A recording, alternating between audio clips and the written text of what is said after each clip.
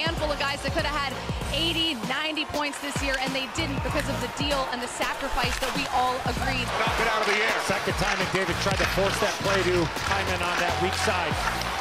Hopkins, penalty expires. Good stick work again by Seguin. Draisaitl sends the puck wide. You talked about it, the down low plays below the dots. When they get there, it's effective. A little more of it, and then from there, get pucks to the net. Familiarity, too, with the pairs on the back end, but also up front. Something that Chris Knobloch told us this morning when we had a chance to meet with him after the skate around here in Dallas.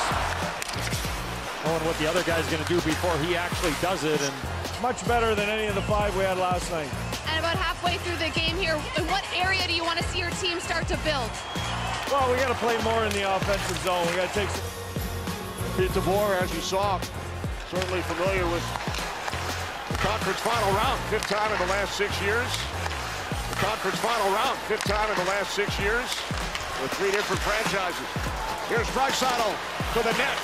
Puck deflects back behind. Heiskanen up the boards. Draisaitl unable to hold in. Here comes Seguin. Seguin to the right circle, shot blocked. Then he gets it through, and it's turned aside by Skinner. Evander Kane with the puck for Edmonton. And all 3 of those Dallas players were within probably, what, 15 feet of each other, right? So I think give Edmonton credit. There's just been a lot of one and done and just shut it right down. Yeah, sometimes you gotta bend. Spiel out again with Dellandrea and Marchment. Here's Steele cutting wide. Steele, centering pass. Dellandrea turned aside by Skinner. Overtime the last 2 nights. Oilers winning here. Rangers last night. Now at home.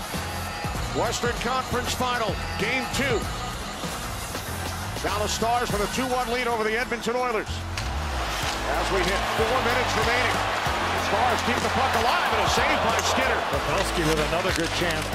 Then, long pass into the Edmonton zone. Seguin waiting for teammates. Knocked out of the air by Draisaitl. Puck's got to go deep if you're Seguin there. There's Draisaitl for Hyman. There goes Skinner. Jack Hyman. Puck taken away by Heiskanen. Down to a minute 35. And a penalty coming up. I think it's going to be on Ben. Delayed call against Dallas. Touch is made by Seguin.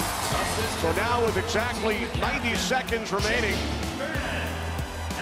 with the goalie out, the Oilers will have a 2-man advantage as Ben heads to the box.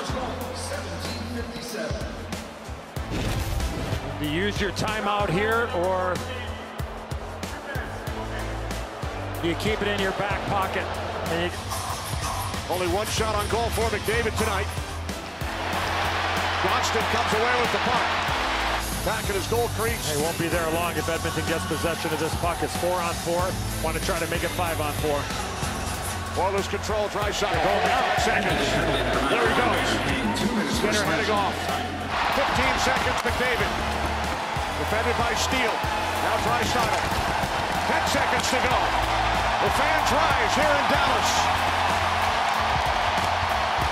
As the Stars lead the series at 1 game apiece.